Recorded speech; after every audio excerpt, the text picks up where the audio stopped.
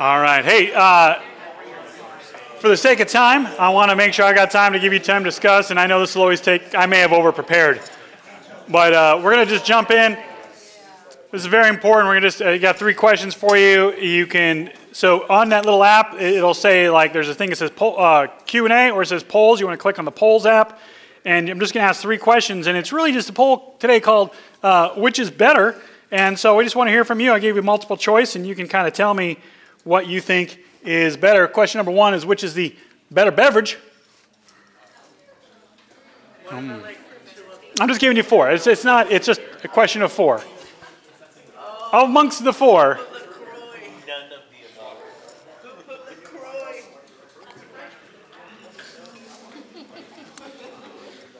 All right.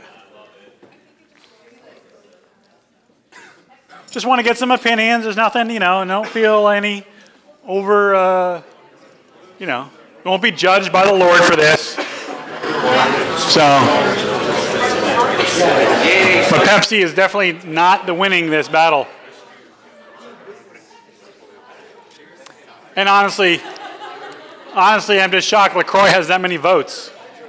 But that's okay, I'm a firm believer that people who drink LaCroix have never actually drank anything else in their life. All right.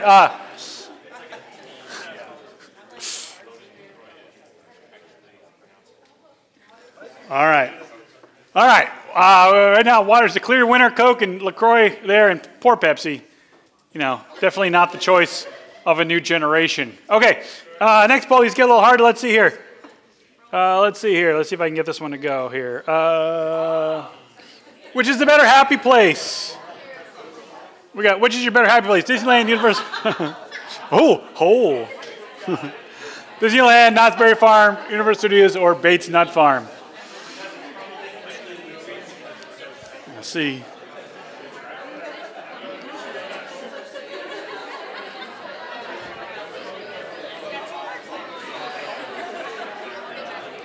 I feel the debate. I feel like this is getting serious now, right? Down a little closer to home. All right.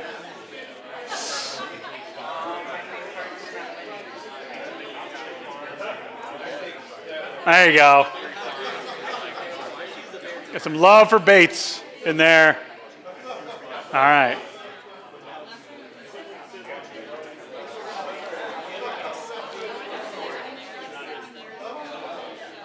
Some Disney, some Knott's. All right. All right.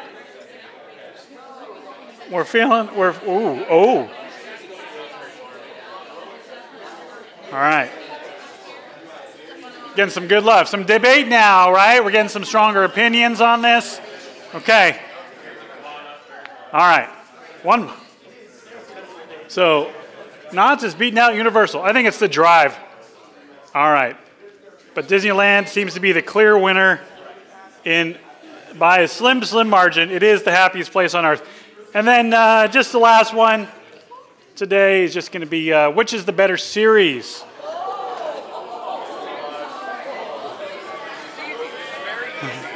Very easy.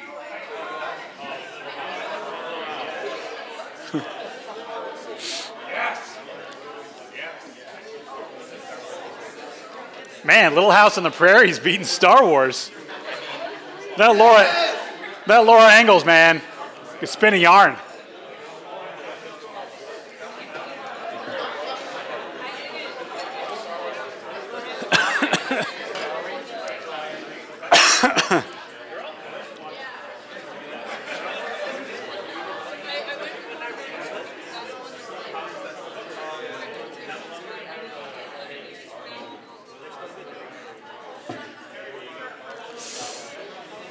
Man, all right. I feel like we have a clear winner. The Fellowship. There you go. All right. Poor Star Wars. $4 billion later. But that's all right. All right. That's okay. Isn't it good? This is good. All right. I think we can all, I do not struggle. All right. Listen, if you haven't figured it out already, I'd just love to hear your opinion. It's always good to get some opinion. My point is here is simple. This. We make judgments every day, don't we? We have opinions. We have thoughts. we can discern certain things, right? Observations and choices. We decide if something is good or bad, right? Or at least, in this case, better than something else. All right? What do we use? We use everything from our personal preference to our evidence-based facts. Every single one of us expresses opinions, values, beliefs, and we do that through what? Through the process of judgment, right? Okay. And we judge how we spend our time. We judge how we spend our money. We judge who we want to invest in and who we want to avoid, all right? And we judge what is morally and ethically right and wrong. And guess what? Dirty secret, there is no one who does not judge. And this is important because it's ironic and unrealistic when as Christians we go out into this world and what we believe about life and the world and about sin and salvation into the world, and the world comes back with their favorite verse of all time, which is what? Do not judge. Judge not, right? Okay? Probably the most quoted verse in the Bible, of course, here is Matthew 7:1. Matthew 7:1, and even if no one says the last half of it, it's used to what? It's used to, this is like the social media verse, judge not, bro. It's used to shut down any sort of pushback on a person's actions or their words, because the idea is that God, here in this verse, tells us not to judge. And when people judge, we're not being fair, we're not being kind. And people have become just gaslighted into believing that judging or holding a differing opinion or holding to an objective ethical standard, for that matter, is somehow unloving or wrong, that people are afraid to express their opinion, right, or acknowledge demonstrable facts. This was on full display, right, last year when the nominee for the Supreme Court of the United States refused to define what a woman is. Remember that? Oh, I can't say. You can't say. It's scary to think that people who cannot affirm observable reality are being confirmed as judges in the highest court of the land, right? You can't make a judgment on that? Okay, fine. But I think the real reason that people struggle with this verse and don't like this verse and refuse to judge is because it's not because they're being shamed into not judging, but because somehow, intuitively, we all know the truth of what this verse is teaching here, that Jesus is teaching here. And of course, once again, context, I love context, reveals the true meaning of the teaching. Look what he says here, judge not that you be not judged. Okay? A lot of people stop there. That's not the end of the verse. Verse 2, for with the judgment you pronounce, you will be judged, and with the measure you use, it will be measured to you. Why do you see the speck that's in your brother's eye, but don't notice the log that's in your own eye? Or how can you say to your brother, let me take the speck out of your eye, when there's a log in your own eye? Very visual, and I don't know if you've ever had something like underneath your contact or something like that. You know what a speck can do, so imagine a log, all right? And then he says this, you hypocrite, first take out the log out of your own eye, and then you will see clearly to take the speck out of your brother's eye. All right? So do we judge? Do we not judge? Let's take a look. We're going to dive into this, and it's going to be a lot of scripture today, so bear with me as we go through this, because I want us to understand what this verse is teaching and what our responsibility is as Christians when it comes to judging. So let's talk about the meaning of judgment. He says what? Judge not that you be not judged, because the judgment you pronounce, you will be judged, and with the measure you use, it will be measured to you. So we see this verse in context that we realize this is a warning, not a command. The only way to avoid judgment on yourself is to judge no one. And that's what people usually typically choose to do, right? Well, I don't want anybody to judge me, so I'm not going to judge anybody else, right? But if you do, the verse says, be prepared to expect the same level of treatment that you give to others. And this goes hand in hand, what with Jesus' command? To what? To love our neighbors as ourselves. Okay? This is not referring to legal judgment, but the moral, internal judgment of people's character and value based on putting ourselves in the place of God. We're judging people. When he's talking about judgment, we're talking about putting ourselves in the place of God to judge people. The Message translation says this, it says, don't pick on people, jump on their failures, criticize their faults, unless, of course, you want the same treatment, because that critical spirit has a way of boomeranging. Isn't that true? It does, doesn't it? And I think we can all be honest about that, and we can know people who are judgy. And guess what we do when we meet those people? We do the same thing back to them. It's just That's how we're wired, okay? And the warning is that if we judge inappropriately, then the same standard will be used for us. And of course, we're going to be judged by two people. We'll receive judgment from people, those, right? And those who cast stones are often the first to be hit by those stones. And we're going to be judged by God, all right? We can't think for a moment that people don't pay attention to how we treat other people. People are always watching other people and how they treat them. And we know that God sees too. Galatians 6:7 says, don't be deceived, God is not mocked. For whatever one sows, that he will also reap. So it's this principle of life, right? The golden rule, do unto others as you'd have them do unto you. All right, and, God says, whatever you plant, guess what? That's what you're going to harvest in your life. So you think it's true, great, we shouldn't judge. That would be wrong, that would be mean, it would be rude and unloving, and just cause us trouble. But that's not entirely true, because guess what? The Bible tells us that as believers in Jesus Christ that we are supposed to judge. God tells us what to judge, and God tells us who to judge. It's in the Bible, okay? I'm going to show you, all right? So real quick, let's talk about what we're supposed to judge and who we're supposed to judge. First of all, we're supposed to judge sound doctrine, okay? When I get up here and I preach and I tell you something, I sure hope you're reading along in your Bibles, and I hope you're checking me out and you're fact-checking me. I'm okay with that. You should be okay with that, all right? 1 Timothy 1, Paul tells Timothy, as I urged you when I was going to Macedonia, remain at Ephesus, so you may charge certain persons not to teach any different doctrine, nor devote themselves to myths and endless genealogies, which promote speculations rather than the stewardship from God that is by faith. In other words, check what they're teaching, talk about it, and make sure they're not teaching the wrong things. Jude chapter 3 says, contend for the faith that was once for all delivered to the saints. We're supposed to stand up and declare when something doesn't line up with truth. We have to be willing to say, well, that's not right, okay?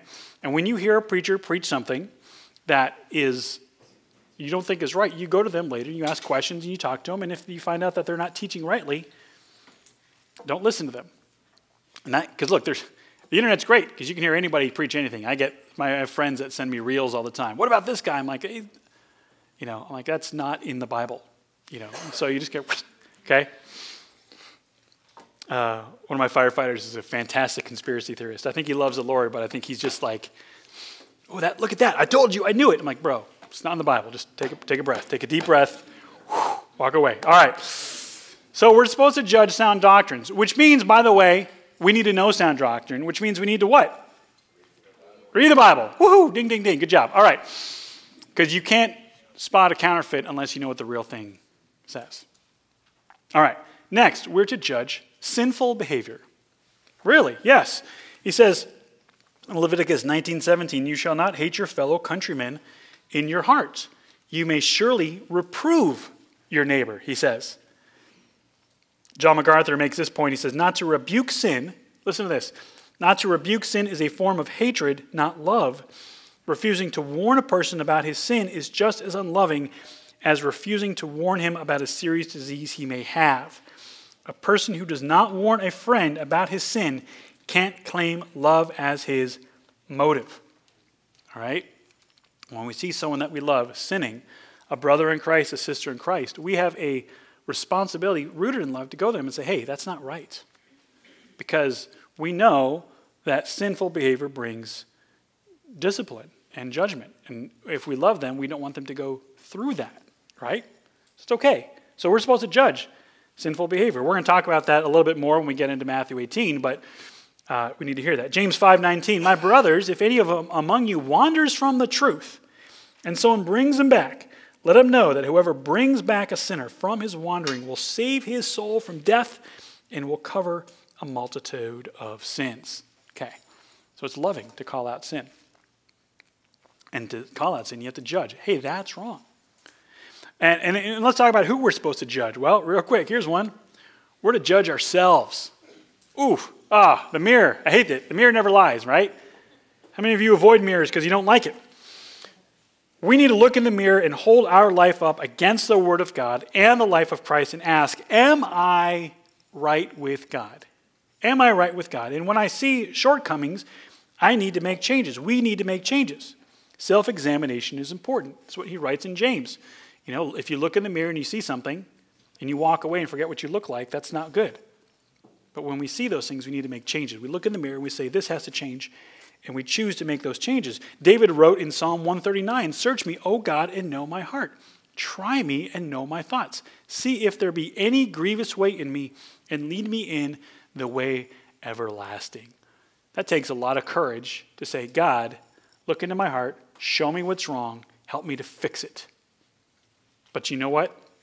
That is the first step to seeing true and real change in your life. God, I need help. God, show me what's wrong so I can make this change in my life. Okay? So we need to judge ourselves. And that's not a bad thing. That just shows that you want to follow the Lord. Hiding it is worse. Running away from it is far, far worse. Because there's that old phrase, says, be sure your sin will find you out. Better let God to expose your sin like a good surgeon and make corrections than to let it be exposed to the light at the most inopportune time. Okay.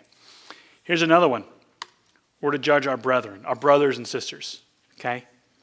You and I have a responsibility to hold one another accountable for how we live our life. And we see this here in 1 Corinthians chapter 5. Paul writes, "I wrote to you in my letter not to associate with sexually immoral people. Not at all meaning the sexually immoral of the world, or the greedy and the swindlers or the idolaters, since then you would need to go out of the world." Right? "But now I am writing to you not to associate," he says, "with anyone who bears the name of brother if he is guilty of sexual immorality or greed or an idolater, a reviler, a drunkard, or a swindler, not even to eat with such a person." And look what he says here. "What have I to do with judging outsiders? Is it not those inside the church whom you are to judge?" Now, later when in Corinthians, he gives this whole list of sins. You know, these are the people who will not inherit the kingdom of God. And he says this. He says, "And such were some of you. All right, but you've been redeemed and cleaned by the word of God." I want you to understand, if you have sin in your past and God has forgiven you, that is in your past. But if you're living in that way and you're dwelling in that way, it is our responsibility as brothers and sisters in Christ to call it out, to judge that sinful behavior and amongst our brethren. See, there are things sometimes in the church that we tolerate because it's family. It's family. But we revile in those people outside the body of Christ. And this verse says that we have it backwards. It's amazing what we tolerate in the church, but we don't tolerate in unbelievers. When the verse is the exact opposite. The verse says, don't tolerate this among people who call themselves Christians. Don't worry about the people on the outside. I'll handle the people on the outside. And Paul says in verse 13, God judges those on the outside. Purge the evil person from among you. All right? Put them on the outside. I'll handle them. It's kind of what he's saying here. And so that verse teaches us, as much as we're to judge our brethren, that we are not to judge people outside the church. We're not to condemn them. We're not supposed to treat them the same way. We're supposed to... Remember, who was Jesus the hardest on? He was hardest on the religious people. He had so much compassion for sinners. Why? Because they didn't know. They didn't know any better. Okay? And listen, why does he say this? Because we cannot expect... Listen, we cannot expect the unbeliever or the unredeemed to act like a born-again Christian. Don't expect, someone who doesn't have the Holy Spirit to walk around like a saint, right? We're so bent out of shape on people's behaviors, we forget that the problem is in their hearts. So no law, no protest, no vote, it's going to change people. And look, we can legislate moral laws. I am all for moral laws, but guess what? You can't compel morality. You can't make people do the right thing. And if you force people to do the right thing and saying, well, this is what God wants, you know what they're going to do? They're going to push back. And if you don't believe me, go find a law you don't like. And then be like, well, I'm not going to abide by that. Right? As soon as because come on, aren't we? Let's be honest. As soon as you tell me I can't do something, what do you want to do? That thing. Way more than I did before. Right? Yeah, you can't tell me I can't have that? I'm going to buy 10 of them. So, when we try to make unbelievers live by God's law, guess what they're going to do? We're going to turn around and fight us every step of the way. And in some ways, the rebellion is so fierce that they will go to extremes just to make sure they can do whatever they want. Jesus says later, and I don't really have it here, but in verse 6, he says, don't throw your pearls before swine. He's saying, don't take the word of God and cast it to them because they'll trample on it and throw it back in your face. Okay? look, we don't expect foreign travelers to know all of our laws, right? Someone comes in here. Why do we assume people who don't share our king will live by his laws? And yes, anyone who chooses to live in our country, guess what? Yes, they should learn our laws. They should get driver's licenses. They should learn what stop signs mean. I'm a firm believer of that, okay? That might be a little personal. I apologize. But anyone who chooses to follow God will learn to live by his decrees. But until people know the lawgiver and they know his love, they know his redemption, God's word is just rules ruining all of their fun. And here's something else we need to point out, and this is why this is important. When you look at the people to whom God gave his law, like in the Ten Commandments and all those things, it was the people he had saved. It was the people he had redeemed. He reminds them in Deuteronomy, he says, I am the Lord your God who brought you out of the land of Egypt and out of the house of slavery. So after he does that, then he says, therefore, here's my 10 Commandments. He's not giving his rules to people and children that are not his. And so we can't expect people to live by God's law when they're not his kids. All right? You know, God is harder on his people than everyone else, and that's because we're his children. And I think we wonder, right, is God ever going to deal with the sins of the world? And guess what? Yeah, the Bible promises he will. Read Revelation. He's going to take care of it, all right? But we have to remember Peter's words. He says in 1 Peter 4:17, it is time for judgment to begin at the household of God. And if it begins with us, what will be the outcome for those who do not obey the gospel of God? If we understand the judgment of God and we're like, when's God going to handle sinners? Oh, he's going to. That's what hell is for. But that should not compel us to go, well, they'll get theirs in the long run. No, that should cause us to mourn for them and have compassion on them and chase them down with the gospel of Jesus Christ. Okay? God's going to judge us, sure. And if he's judging us, what's he going to do to those outside the church?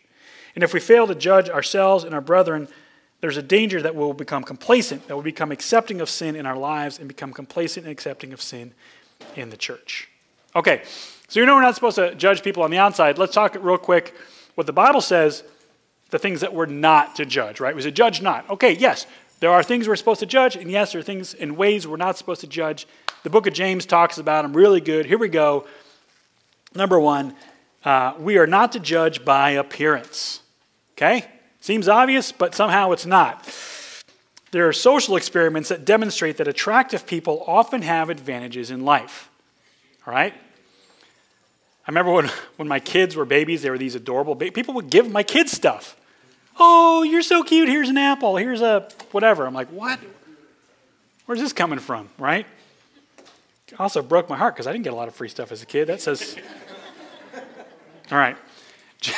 James 2:1 says, my brothers, show no partiality as you hold the faith in our Lord Jesus Christ, the Lord of glory. For if a man wearing a gold ring and fine clothing comes into your assembly, and a poor man in shabby clothing comes also in, and if you pay attention to the one who wears the fine clothing, and you say, you sit here at a good place, while you say to the poor man, oh, you stand over there, or sit down at my feet, right? You have not then made distinctions among yourselves and become judges with evil thoughts. Right? So we judge oftentimes by appearance. John 7:24, do not judge by appearances, but judge with right judgment. And what is the source of that right judgment? Well, it's God's word. We'll talk about that in a second. 1 Samuel 16:7, remember Saul? He was tall and handsome. Do not look on his appearance or on the height of his stature, because I have rejected him. For the Lord sees not as man sees, but man looks on the outward appearance, but the Lord looks on the heart. All right, so we're not to judge by appearance. We are not to judge people by affluence, right? Isn't it amazing in this world how it seems like people with money, you can like literally run over a person with your car, but if you have enough money, it's okay. Okay? Listen, my beloved brethren, and that's a real thing that happened, by the way. In Cleveland, I remember it. Football player ran over somebody, walked away, was playing next season. Listen, my beloved brothers, has not God chosen those who are poor in the world to be rich in faith and heirs of the kingdom, which he has promised to those who love him? But you have dishonored the poor man.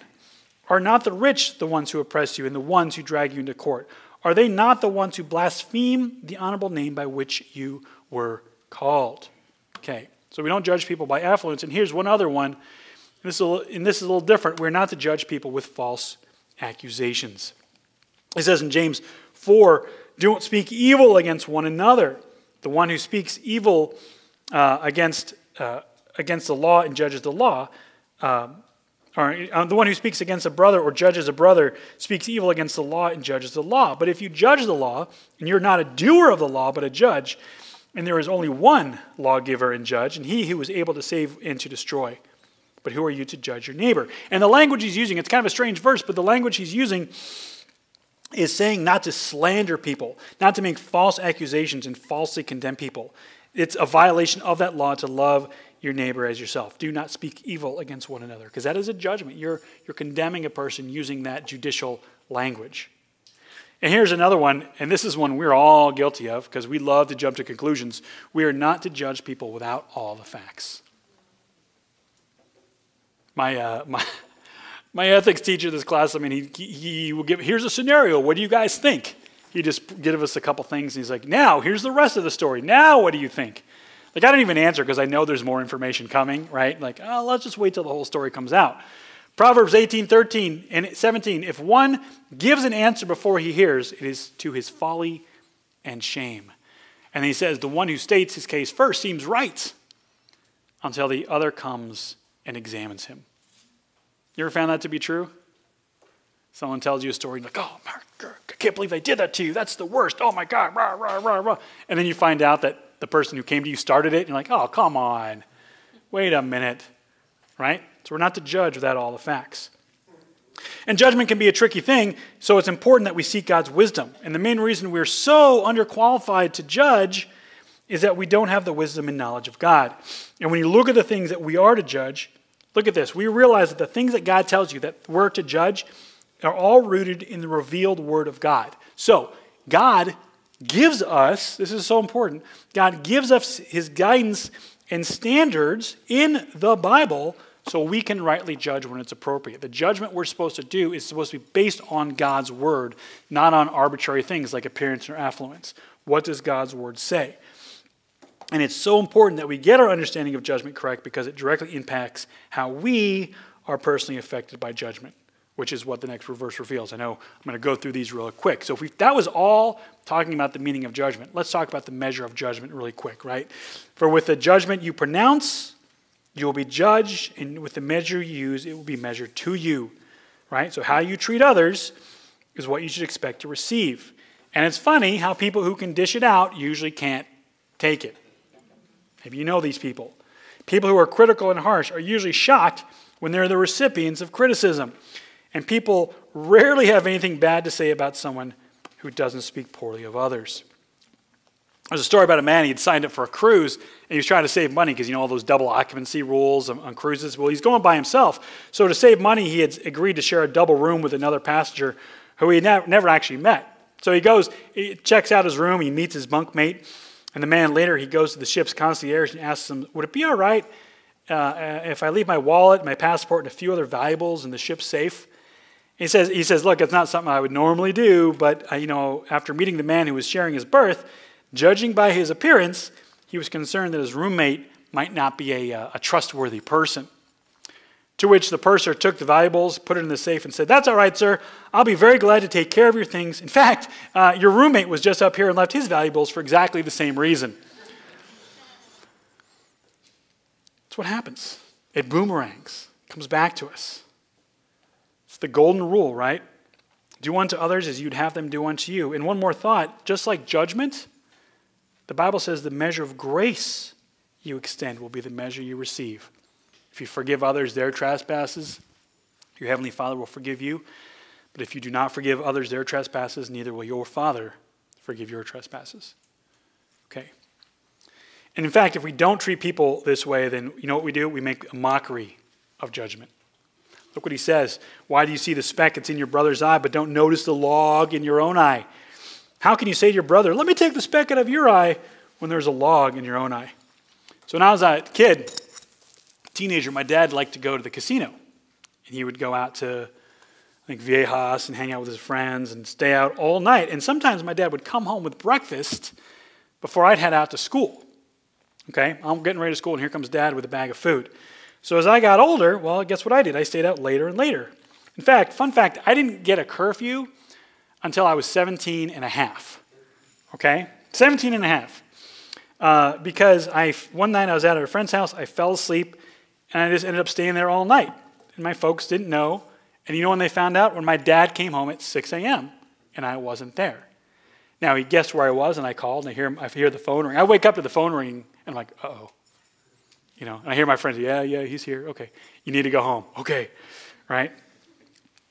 So, you know, I'm getting there, and my dad's like, listen, you've got a curfew. And I'll be honest with you, at that point, being a 17-year-old teenage boy, I wanted to throw my dad's habits back in his own face. Like, oh, yeah? Fortunately, my mom did it for me, right? You know, she's like, Joe, how can you expect him to come home when you're never home? It was a moment. It was a moment. And I think my dad learned a lesson there. It was like, okay, right? It was kind of hard to tell me I should be home when he was out till dawn like every night, okay? But there's two words that we need to remember, two words we need to learn from this, and here's what I want you to pick up. First one is legalism, right? And legalism happens when we're so worried about everyone else's spirituality that we ignore our own. Do as I say, not as I do. And guess what that leads to? Legalism leads to our second word, hypocrisy. And hypocrisy happens when we don't think we play by the same rules everyone else needs to. It's the log in our eye when they have a speck in yours. Jesus was talking about the Pharisees. He said, for they preach, but they don't practice. They tie up heavy burdens, hard to bear, and they lay on the people's shoulders, but they themselves are not willing to move them with a finger. You know, it's not our place to play God when we're not even dealing with our own issues. And chances are no one would listen to us anyway. But here's the thing. There is a method of judgment.